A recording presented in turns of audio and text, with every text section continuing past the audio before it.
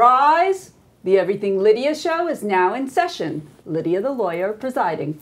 Ta-da! Ta-da! Here we are again. Again. All right, so what is, oh wait, I forgot.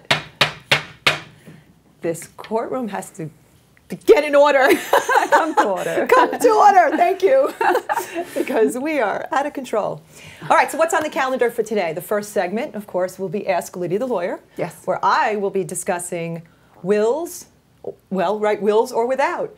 What are the circumstances if you have a will and you die? And what happens if you don't have a will and you die, the without? Okay. Yes. Second thing we're going to talk about, second matter on the calendar. Oh, this is going to be fun. We're going to be talking about pantyhose in the kitchen. Yes. And we're going to show some eco-friendly ways that you can recycle, in this case, pantyhose. And what did we call that segment? I don't recall. Oh, domicile deeds. Dazzling domicile. Dazzling domicile, that's yes. correct. We're trying to incorporate those legal terms in our segments everywhere. And finally, oh, and there's going to be a great video, so that's going to be really a lot of fun. I can't wait to play that. And then finally, what we're going to do is we're going to be opening up the Everything Lydia Show Glamoire. And this should be good too. Stephanie, first time. You're going to, yes, it's the first time. We're going to talk about spring fashions for this spring, 2014. And look at us, we're in spring colors. Yes, the first time, I think. Bright and Although it's cheery. still cold outside, No, but we're I don't ready. care. I don't care. So we're going to be time. talking about the do's and the don'ts of fashions. Yes. All right. So let's move right on to Ask Lydia the Lawyer. And this is something that I've been talking to a lot of clients about for many years. People come to me all the time and they say, all right, Lydia, do I need a will? And if I do need a will, you know, what do I have to do? What are the formalities? What needs to happen? Okay. So the first thing I usually do is I explain what a will is. And a will, of course, is a written document which designates or identifies how you want your assets to be distributed. Okay? There are certain formalities that you must follow in order to have a valid will. So, for example, it has to be in writing. You cannot do you know, a verbal audio tape or anything like that, although they do have video wills. So I've seen that, but we'll have to, that's a different topic. So let's just talk about it in writing. But it does need to be signed, so it probably does have to have some writing, but there might be some little nuances. So it has to be in writing. It must be signed by the person who is actually giving away their property under the will. There need to be 2 witnesses. So that's very important, and the witnesses have to sign within 30 days of you actually executing the will. And also you have to be 18 years old in order to validly, you know, and lawfully execute a will. Can one of the witnesses or both of the witnesses be someone in that will that you're leaving things to? You can, but I would definitely counsel against that. I would think because people can say that there might have been some type of duress or undue influence over that individual. Right. So I would say it's better to have just third parties. Usually it's done in a lawyer's office, so you have the secretary, you have another attorney, or you have whomever. So, and also it usually gets notarized, so that's another thing that happens. Okay. Now, the word probate basically means that you have a valid will and it gets filed with the court, and it starts the process of getting recognition for the individual who is appointed as executor under the will. That is the person who's kind of like the person in charge. Okay. And they're going to take care of the distributions and take care of the taxes and whatever needs to be done. Okay, so a lot of the questions that come up usually are, for example, you have a married couple and they have children. So they're going to say, well, do I need to identify a guardian in the will? Of course, I always say that's a good idea because, God forbid, there's a simultaneous death. You want to have someone designated as the guardian in your will. So that's a very important thing we do. Debts. Again, many, many times I get the question, what if I have a bunch of debts? Do I have, who pays them? Well, if it's a joint asset, it immediately reverts to the other person. Excuse me, the joint tenant. Tickle. Everything Lydia Show mug. Oh boy, live TV. And then what happens is, since it's a joint property, it stays outside of the estate. So that works out really well. However, the debts are typically paid, the funeral expenses and credit card bills and things like that are paid right off the top. Right, that comes off the top. However, there's a caveat here. There is a provision under the EPTL, Estates, Powers, and Trust Law in New York State, that does allow for certain property to be exempt from probate. Now, many people don't know about this. However, certain furniture, appliances, computers valued up to $10,000, books, family Bible, things like that, up to $1,000, domestic animals and their necessary food for up to 60 days. Really? Yeah, these are very interesting little nuances here. Farm machinery, 1 tractor and 1 lawn tractor not exceeding a value of $15,000, which is very relevant on Long Island. Although maybe in Riverhead or out east, perhaps that is relevant. A car worth up to $15,000. And finally, money or other personal property not exceeding $15,000. So that exempt property vests immediately upon death. So the surviving spouse will get that property, or in the alternative, the children. And people don't realize that that is exempt. So if there are debts that are underneath that, again, there's always nuances. So I'm going to give a disclaimer and say what I'm telling you are generalities. Depending on the circumstances, whatever the facts are in any particular case, it might be a little different. But did you know that? No, I did not. There's exempt property. So that's know to start out. All right. Can I change my will or revoke it, and how do you do that? This is how you can basically revoke your will. I like that. Like that. That's easy. That's one way of revoking your will. You basically burn it or tear it up or whatever you want to do.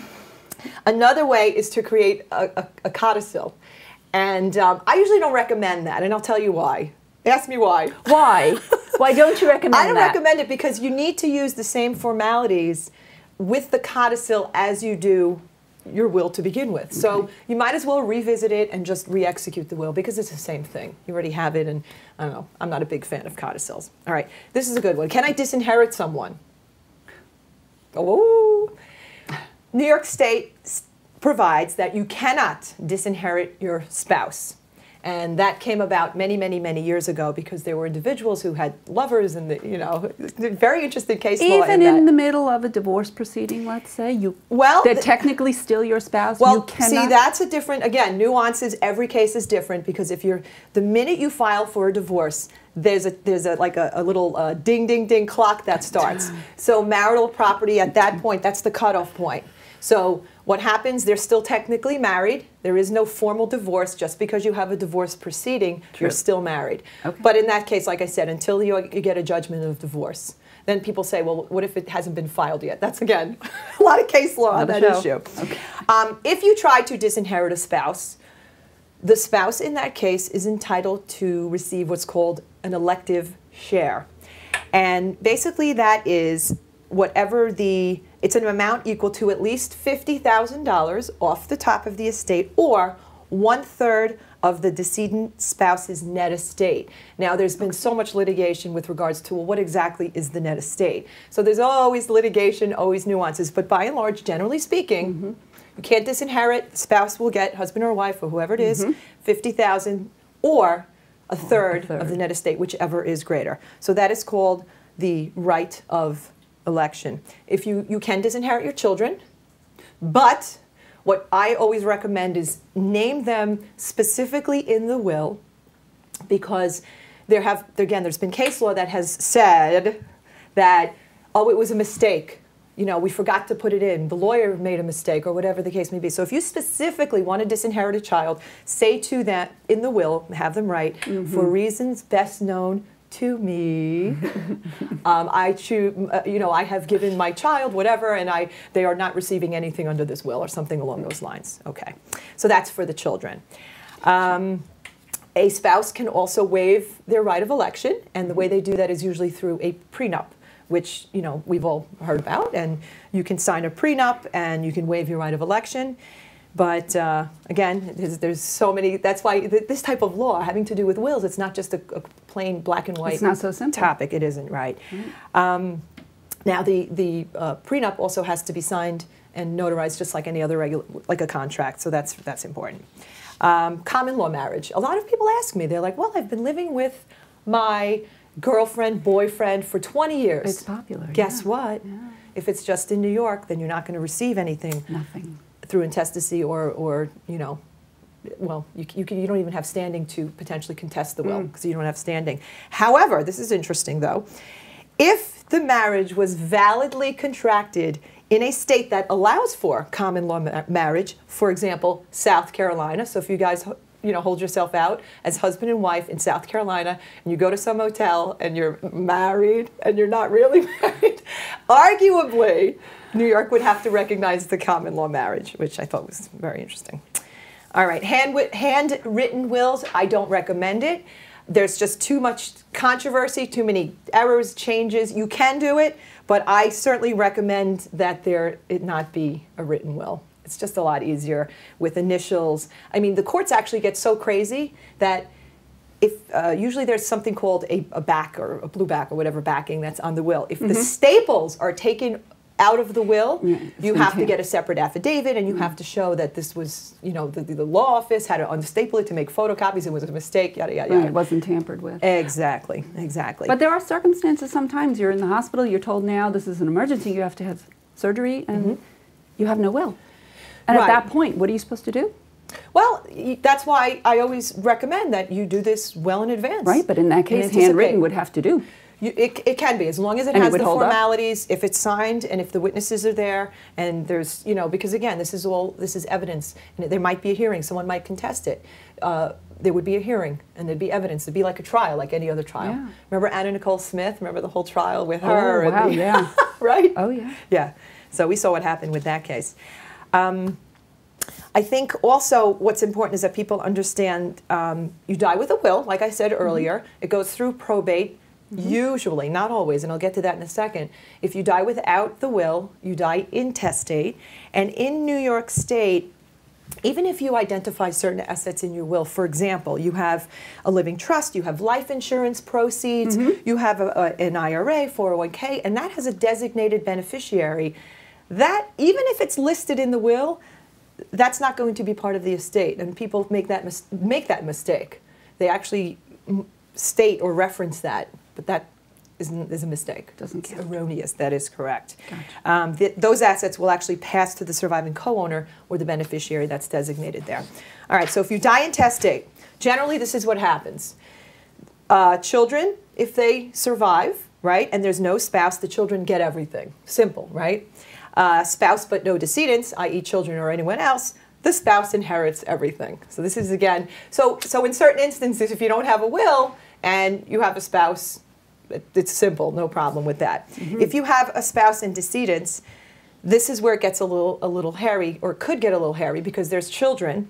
Then you have the spouse inherits the first $50,000, so it's the same amount, but it's not the greater of it. They get $50,000 plus 1/2 of the balance of the estate. And again, estate is a very general, I'm going to say net estate. There's a lot of different components to that. So unlike right of election, which is the greater of 50 or 1/3, in this case, it's 50 plus 1/2. Okay, that's if there's kids. And then you have the decedents inherit everything else, so the children would get that. Parents but no spouse or decedents, parents inherit everything, and siblings with no spouse, decedents or parents, siblings inherit everything. So that's a global idea, generally what happens. Again, it's very complex. There's a couple of volumes of the EPTL and the SCPA. What if it's your second spouse? You have children in the first marriage, children in the second marriage. I'm so glad you married. I'm so glad you mentioned that, because with no, quickly, I'm going to go through it. Adopted children, if they're legally adopted, they are your children. They're going to receive just like any other child. Okay. Foster children, stepchildren. If they were never legally adopted, they will not automatically receive a share, okay, unless they were adopted. Posthumous children, children conceived by you but not born before your death, will receive a share. So you have your wife, or, well, your wife, I was going to say husband, but your husband can't be pregnant. Your wife is pregnant and you die, the husband, and that child is born. So that's what happens in that case. Oh, okay. Yeah. Grandchildren only receive a share if their parent has died before you. Okay. And half relatives, half siblings, okay? That is your sister with whom you share a father but not a mother. They have the same rights to the property because it's still your father. So if your father passes away, half children. Immigration status. You do not have to be a citizen of the United States in order to receive money. Interesting. Okay. And a joint tenant convicted of murder. Guess what? You murder your spouse, you ain't getting nothing. That's not happening. You're not going to receive anything under the will. Okay, I've been asked a couple of questions specifically from some viewers, which I get an email. this is one. My mother left a very small estate. Is there an easy way for me to proceed? That's a really good question. If the value of the estate is under $30,000, which is, again, exclusive of certain types of assets, the clerk can, in fact, consider it to be a small estate. And it's a $1 filing fee. And the proceeding is available for persons with or without a will, and it's considered a small proceeding, so they don't have to really go through the whole rigmarole. So it's a little bit easier. Okay. Again, subject to many caveats. It's not as simple as just, okay, well, you know, go to the clerk. You got to ask Lidia the lawyer. Next question is, my father died and the only asset is his house. Okay. Do I have to file a proceeding in surrogate's court to have it turned over to my siblings and to me? I've had this issue so many times. When you're doing a real estate transaction and you have the children who are looking to sell the house of their parents who passed away, it's a little more challenging nowadays. The banks are getting a little stricter, but by and large, you don't have to actually go through the formalities of transferring the deed. They will take the letters, testamentary or of administration, you know, with a will or without a will, and they'll give you an affidavit. You have to sign that. But it is a lot easier that if you do have the opportunity to actually have the will transferred from, let's say, mom and dad to the children, I would highly recommend it. It's just a lot easier, cleaner, and you know, the deed will come up. So that's that. All right, what else do we have here? Can I prevent the beneficiaries of my will from challenging my will after my death? Good question, right? Because you don't want all these people contest today. Well, it's called a no contest clause, and basically the will is going to say something along the lines of, if anyone who's a beneficiary under this will contests the will, they get nothing. So that prevents people from contesting the will. So that's an important one. And finally, an executor, yes, they get a percentage of the estate. Usually executors are family members, and sometimes they waive, sometimes they don't. I can tell you about how many situations and circumstances where a relative, like, you're taking that money! But yes, you are entitled to a percentage, and it's a sliding scale. It's not a ton of money, but it is. And I think I mentioned earlier who can contest the will. And like I said, you have to have standing. You have to be an individual who would be potentially receiving some, you know, benefit if there was no will and things like that. So a relative, you know, it can't be some guy off the street. Yeah. So basically, in a nutshell, right? In a nutshell. I tried. That's a big nutshell. In a nutshell. So, you know, just to repeat again, I would say it's very important to take care of having a will executed. Husband and wife, they have reciprocal wills. They basically mirror each other. Joint property does not go through the estate. There are certain exemptions. There are certain formalities that need to be followed. It's just a lot easier to potentially, if you can, go to an attorney. There's people who know what they're doing. And plus, an attorney would sit with you, and they're going to go through your assets, and they're going to say to you, look, you can create a trust. You can save taxes by doing this or doing that, whatever the case may be. So doing it on your own is not necessarily going to be beneficial to you know, your family members, to the estate, and to the people who survive you.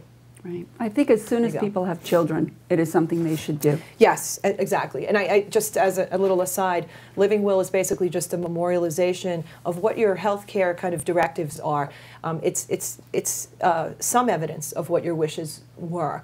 But it's not, again, there's so many controversies and so many cases that come up about that. And then finally, a healthcare proxy. Is that just a written document that designates certain choices you've made in advance about feeding tubes, about, you know, nutrition, about hydration, pulling the plug. Yeah. So things like that. All important stuff. All right. So there we go. The educational component. Now we're going to transition into something a little more fun.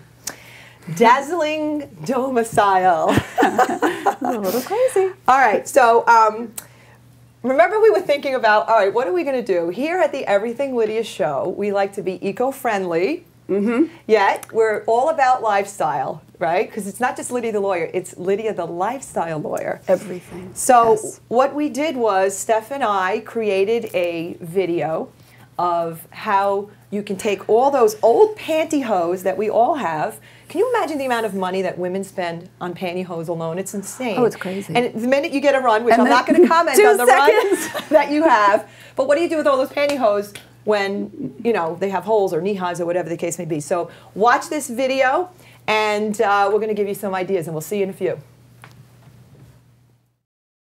Kitchen. And today we're going to share some very practical tips about how you can be eco-friendly, you can recycle, and you can make your life a lot easier in the kitchen. So stay tuned. Here we are with Stephanie, the beautiful bailiff. Hi, Steph. Steph, I have a question for you. Yeah. What do women have a lot of? Oh, women have a lot. Pantyhose. Every color. Ooh, we got some fishnets in here. Look at this. Yes, Woo! Knee-highs, fishnets, beige, Stockings, black, every thigh-highs. color you could think of. Woo-hoo! What we're going to do today is teach you how to recycle pantyhose and, like I said earlier, make your life a little easier in the kitchen. Oh, there's the wine. Not too far. Lydia, you're in the kitchen with a pair of pantyhose and a bowl of onions. Can I just ask why? Nice. Silly. Well, the reason why I'm holding these pantyhose is because we're going to teach our audience today how you can use pantyhose to help preserve your onions, your potatoes, and your garlic. Seriously? Yes, you can. Steph, why don't you show us how you can use pantyhose to preserve onions? Okay, here goes. Take your pair of pantyhose. Wash them first.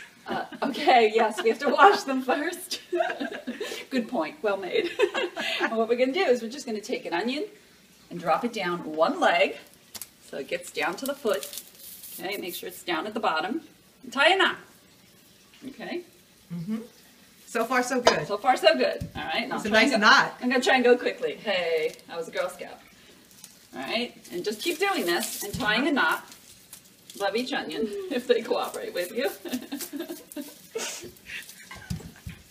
Look at the bouncing You know, onion balls. If this were live TV, we'd have a problem.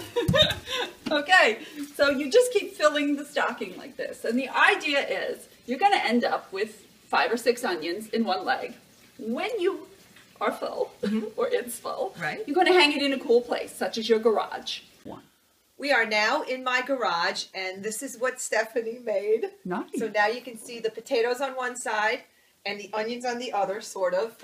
So what you've got to do is you got to find a hook like this, and you're going to hang it. So at the end, you're going to take the bottom, take a scissor, snip it off, and there's your onion or potato, whatever you have. And being in a cool place with the pantyhose, the air goes through, and you can avoid onions rotting like this. Steph. Yeah. Are there any other ways that we can use pantyhose in the kitchen? I heard you can make a cup of coffee with a knee-high. Here's the knee-high. This is what you do. You roll it down, you take your coffee with the scooper, and you simply put the measured amount right into the knee-high. Then you tie it, and voila! You have coffee in the knee-high. Put it into your Everything Lydia Show mug. Come over here to the Instant Hot. Fill it up. And here you go.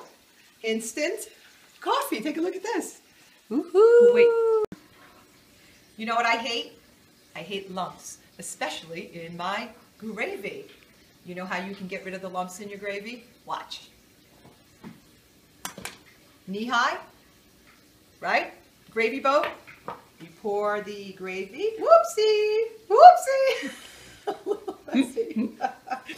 You scrape out all the lumpy part. Put it right through that, and you just take off the knee-high. Oops. Right? And you're gonna squeeze it a little. Let it drain out. And ready? It's a little messy. Put the gravy back into the pan. I would have scraped it a little bit more. And voila, lumpless. You know how else you can use pantyhose? You put it into a little ball like this, and you could use it as a dish scrubby. And it will not harm any non-stick pans either. Here we go. Take this, a little soap, and scrub away. You have your eggs and cheese. You can either use the pantyhose, or you could give it to the doggy. They clean things really well, and then you just put it right in the dishwasher. Hey, Steph, I see you're playing with the pantyhose there. Oh. Yes, I know. Let's check out the shoes. Ooh, look at the boots. Oh, do I see a scuff on the beautiful boot? Where? Oh, no. Yes. No worries, Lydia. We can use Pantyhose to get rid of scuffs on shoes. Oh, let's just ball it up like you did. Uh-huh. And where is it? Oh, okay. There it no is. worries. We'll rub that right out. Beautiful, See? beautiful. And nice shoes, by the way. One last tip for you. You can also use pantyhose to create a lovely hairnet. Hairnet. Yes, and make sure you get the right color that matches your hair. Blonde and brunette. So you look nice and glamorous like a domestic goddess. And that's it. So there you have it. Those are all the things you can do with pantyhose in the kitchen, or at least some of them. See ya. Bye.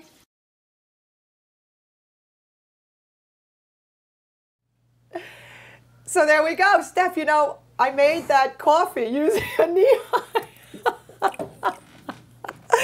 I knew you would do that to me. What did you think? I thought that was a great way of, right? Eco-friendly. I think we're very creative. I love it. All right, so look what we have here, right? This is your necklace. These are actually the potatoes that we wrapped in the pantyhose. Here, the onion, the uncooperative onion. Here it is. Yeah. So I mean, this is actually really. I know it's kind of fun, and we try to add humor to our segments and stuff. But I like the shoe one where, guess whose shoes? Oh, here, you. I'm not putting my leg up. However, I don't know if you can use this, you get the scuffs off of this, but pantyhose actually are really good for so many things, including, like we said, cleaning. Yes, you used it to take this off. I got lipstick off of the edge of the mug with the pantyhose. All right. Well, anyway, so that was our eco-friendly segment having to do with pantyhose in the kitchen and how to make your life easier. Next, we're going to talk about some spring fashions. You're on. Do's and don'ts. I was flipping through the magazines this weekend. Yes. Looking at the spring trends. So I'm going to show you some spring trends. Okay. And how it can be worn well. And then we're going to go over some of the trends not so the do's and don'ts. Let's start. All right, first one. We have like 5 trends, okay? Florals. Pretty, right? I love florals. I love florals. We have a nice pattern. It can be worn head to toe. If you have a skirt on, wear a solid top, right? Okay. What shouldn't you do with floral? Oh boy, I can only imagine. Okay, we all know this one, right? Oh boy. Let's not wear it. You know, I have to tell you, I mean, she's pregnant. You have to cut pregnant ladies some slack. But do you have to wear head to toe turtleneck long sleeve floral when you're looking like that? Yeah. No. I'm just saying. No, I think she could have done a lot better. And the pants and the jacket, it's just too much. And I love the flower. Come on. Yeah, it's when you try and do too much, too busy, it just doesn't work. And something else that does not work with floral, I'm shocked at this one. Men. No. Floral for men. No. Would you put Steven in one of these suits? Never. Yeah? I can understand floral trunks, you know, like the Hawaiian kind of look. That's great. Yeah, but anything besides that, no. I don't think so. That's a not. Okay, that's next a not. one. Oh, next one. Here we go. Look. We got this today. We got a little bit of fringe going on. Fringes. I love fringes too. Fringe is nice, right? Fringe is in. It's nice as an accent piece, don't you think? Yeah, I would wear a skirt, for example, with a solid top. I wouldn't, or you know, sometimes the fringe dresses. Oh my God, remember? Oh, shoes. And I have that. I have a similar necklace. Wait, remember years ago? We're gonna date ourselves right now. I had a pair of boots. Cowboy boots with the fringes hanging off the back, and I bet they would be so popular right now. They're back in. They are. You didn't get rid of them, did you? I did. Okay. Let's not do this with fringe, though, okay? What are we not doing? Let's all remember. Oh, boy. Can't wait for this one. Don't take your denim shorts and add fringe. Ooh. Especially. That's crazy. Here's a faux pas with floral and fringe. Oh, and that's a cute little jacket, but that's just worn cute. completely. Look, the pants are nice with a solid shirt. Yeah. The jacket's nice. Okay. But not all together. And we're not cowgirls, right? I guess if you're out west, maybe she is. I don't know, maybe we're not flappers. No. Okay. No, that's Halloween. I think that's a good Halloween costume, but that's not for every day. What is that? I don't know what she's got going on there. The... She fringed her hair and fringed her dress. So Lordy, let's not do that. Lordy. And this is cute, of course, but that's not today. That's not the modern day Renaissance woman. Okay, right. Next one we have. This is kind of cool, and it's something I would wear if it's what do we have here? We have wide leg trousers. Oh, all right. That look is coming back. I'm not a big huge fan of that. I knew you were going to say that. I'm not a fan. I'm a big woman. You know, I'm not petite and thin, and like I think you have to have a certain physique to look good. That's my opinion. That's me. I'm not wearing any palazzo pants so quickly. My pajama pants are loose like that, but that's about Well, it. that's what I was going to say. yeah. It starts to break down when you put a pattern on those wide leg pants. Gosh, we need to remember we're not going to go out in pajamas. We are not rock stars. David Bowie. Yes. Oh, Shout that's out David Bowie. Well, see, those look like pajama pants. Those are Yes. I would wear those, and I do. But they're not. Well, I'm not a fan. So Yeah, me. All right. I agree. Okay. We'll ixnay that one. So far, so up to that, I was good. Pastels. Pastels are coming back. Oh, I love pastels. Pastels are pretty, very feminine. You saw Yeah. it all The over Oscars. the red carpet at the Oscars. Everyone. Especially our big winner here. She had Yes. a beautiful gown on. It also is pastel makeup. Yeah, see, I have a tough time with that. I cannot do pastel makeup. I thought will you look would. too washed out. Ooh, I can't. Oh boy, wait. That reminds me of your sister's wedding. I did the makeup for that. The blue eyeshadow. My sister's wedding. Yeah, this is a pretty palette, though. I like the mix of the different colors. Well, it should be an accessory, right? Beautiful. Really, I like that a lot. You can just accessorize with a purse or a pair of pumps. Yeah. In something Okay, pastel. I like pastels. But can we just say our pets are not our accessories? Please don't dye your dogs. I love She it. dyed her hair and her dog. in a pink Cadillac. Gotta love it. Gotta love it. Why? It's so funny. I don't know. It's wrong. Wrong on a lot of different Oh my levels. goodness. Last All right. but not least, Last but not we least. have cropped. Cropped. Cropped is coming back. Crop I can't do tops, cropped. crop jackets, and I don't know about cropped pants. Some of them are cropped. Well, I have to tell you, see, the only time I'll wear a cropped. You never wear crap. You It's are live very TV. stylish. Sorry. I've never seen you in Cropped crap. top is when I wear a little camisole underneath it so that I don't have to necessarily show off my midriff. My daughter can get away with it. You might, but not. That's the not thing. You have to happening. make sure you have the right Layer. body for it, Layer. and it's appropriate. Let's not have a saying on there that's just not appropriate either. Yeah, like cropped. So, like crap. And last, okay, here we go. Okay. The finale. Yes, the finale. This Here we woman go. is wrong on so many levels. Let's see what we Pastel, have. fringe, and Oh crop. boy. Let's not do this. And go Is out it? shopping.